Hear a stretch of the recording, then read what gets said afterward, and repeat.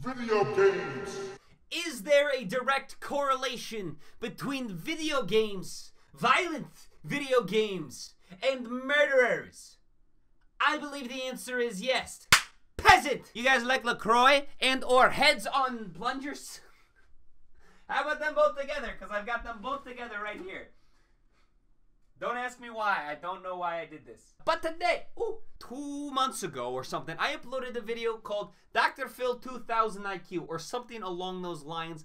I don't remember what it was exactly, but it was something like that. So it's only right that we once again do another Dr. Phil video. But today, as you can probably tell by the intro, is about violent video games. I don't think that just playing violent video games with guns will cause people to want guns.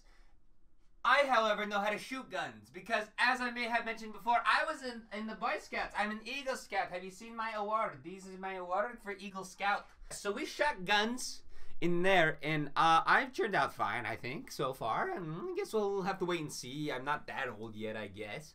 Do you guys remember a couple of years ago when Jimmy Kimmel did a thing about video games, but it was like why people watch them?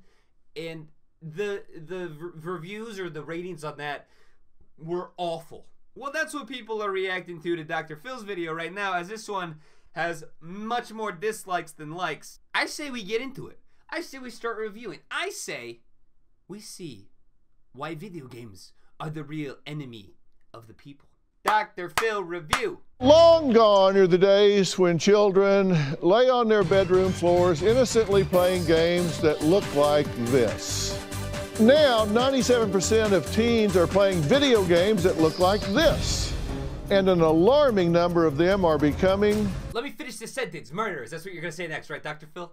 Addicted. So close, so close. That's like this close. Games where murdering men, women, and police officers is the whole objective.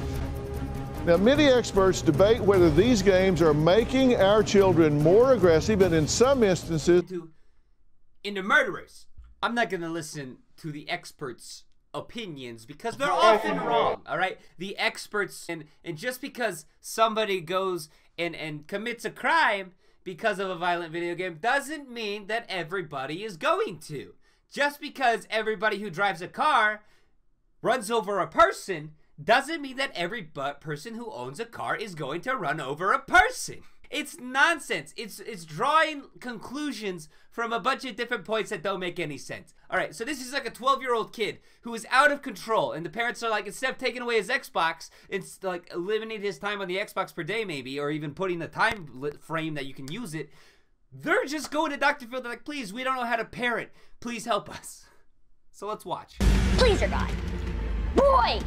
You think you hard. Here I come, this is my final time. You wasn't expecting this, boy! I hear your guns. Video games are my son's #1 priority. Two things. First off, one, I don't think this chair, I don't think he bought for himself. But also, this speaker that's there in the background, this black one here, I have that speaker. In fact, that speaker is located another 5 feet to my right. Let me show you real quick. By the way, this is the setup. This is how I record my videos. But look at this. Look at this.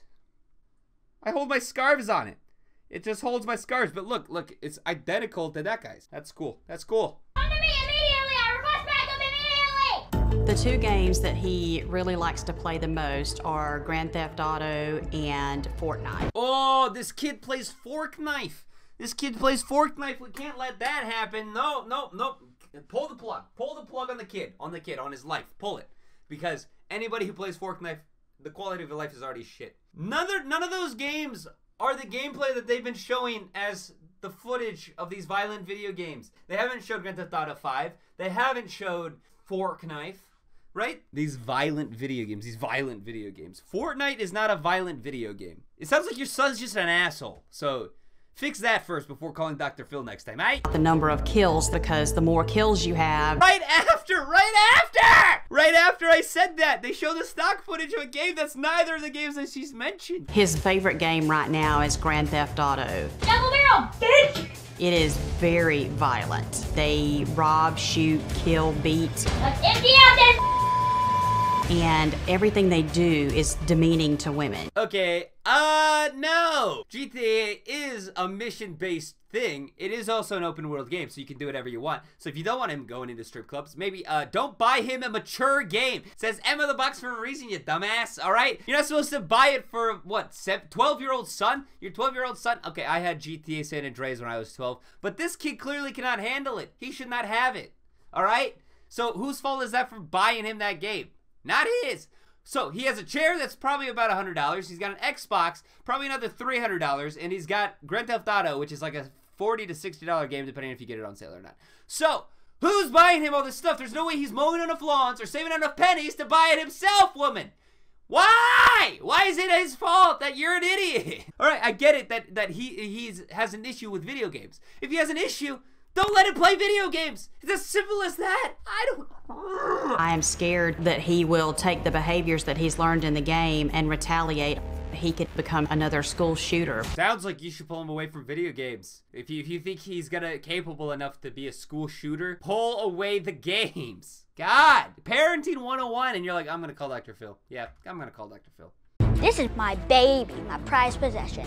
I love video gaming. Every day I get home, I don't want to sound like I'm a future serial killer, but it's fun.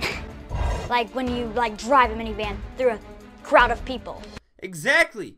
Okay, this kid gets it, all right? In video games, you can do stuff that you can't do in the real world, and that's why a lot of people like it. It's a sweet release from stuff that you can't do, stuff that you shouldn't do, stuff that normally would be considered illegal if you did it for real, so you do it in a video game, and everything's okay. No, he's a serial killer, guys. He's a serial killer. We have to treat him as such. He's a serial killer. Dr. Phil, please help. It's being marketed to our kids. There's not just one console. There's the iPhone, the iPad, the computer, the Xbox. So they're allowed. She just said that an iPhone and an iPad were a gaming console. The only thing that in there that was actually a gaming console is the Xbox. All right, the computer is not a gaming console. A PC, a gaming PC, sure. Maybe in mini clip games on any other generic PC, but you definitely need a gaming PC for that to be considered a console, right? I'm not gonna play Sea of Thieves on a Chromebook. It's just not gonna happen. If you look at how many billions of dollars are spent on movie tickets and compare that to how many billions of dollars are spent on gaming, it's hugely different. Of course it's, when a game costs $60 and a movie ticket costs $8, it's gonna be different. And also, there's a plethora of video games. If you don't like a certain type of game, you can find one that you like. You can find one that fits your niche. If you don't like violent video games, they have games to be a cook. If you want to be a cook for God's sake, there's a game for that. Do that. You become a cook, all right? You're in a cooking game. You pay $5 for that.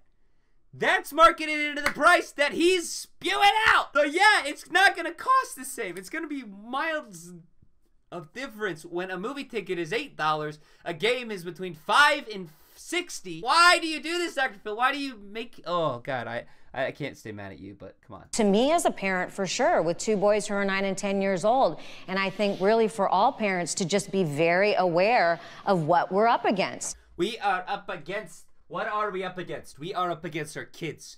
We are up against horrible parenting that we are involved in. Why are people so stupid? Why are parents so bad at being parents? If your kids are violent with video games, take it away. You have those capabilities. You have those capabilities. Why do you have to go on Dr. Phil? Why do you have to do these things? I just don't get it. I don't understand. And the game changed when they started adding the social component, right? Yes. Because now they're not just by themselves, they're interacting with other people, and there are predators that get on those video games. Oh, not the predator part. I don't agree with that. This kid doesn't know how to handle video games, and it's ruining it for the rest of us. So that's the moral of the story, right? Right. Yeah, we agree. We're in agreement that the video game culture is Dr. Phil is really doing a number on it. He's really helping out the world with this one. This one is definitely it's one for the books, it's one for the topic, right? Right.